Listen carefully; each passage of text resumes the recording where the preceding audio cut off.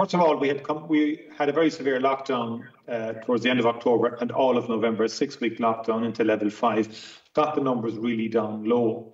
And that meant, I mean, there was a huge expectation for going back to what we call our level 3. The last 2 weeks in particular, and, have witnessed a really dramatic increase. And so no one anticipated in any of the scenario modelling, even by NEFIT or anybody, that we would be where we are. We have had a far greater degree of hospitalisation now than we had in the first wave.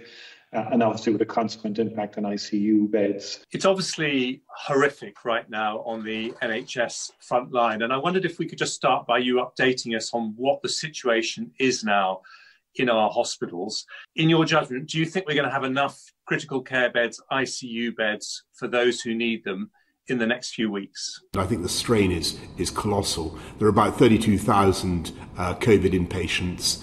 As you know, that's about 70% more than there were at the peak in April. When do we think that the ICU capacity is likely to be overtopped? I can't give you a prediction for that, but all I can say is that the risk is very substantial. No, we're not at all, and we have it totally under control. It's one person coming in from China, and we have it under control. It's going to be just fine.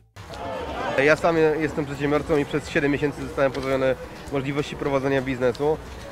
Wielu moich kolegów, też przedsiębiorców prowadzących tą samą działalność, już skończyło prowadzić i cały dobytek życia legł w gruzach naprawdę. No, ja rozumiem to, że są jakieś obostrzenia, ale na jakich konkretnych zasadach, tak byśmy się mogli po prostu utrzymać, żebyśmy mogli jakąś ilość ludzi wprowadzać, by to wszystko miało ręce i nogi, bo wielu ludzi mówi, że rozrywka, że można potańczyć kiedyś indziej, pójść do kina kiedyś indziej, ale to jest nie tylko rozrywka, to jest miejsce pracy.